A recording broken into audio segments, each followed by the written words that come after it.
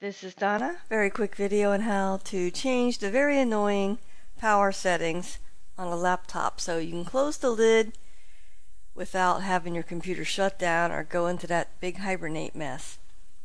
So you can either go into Control Panel Power Options or get to the same place the new way. Just search for Power, select Power and Sleep Settings. Scroll down and under Related Settings, click on Additional Power Settings.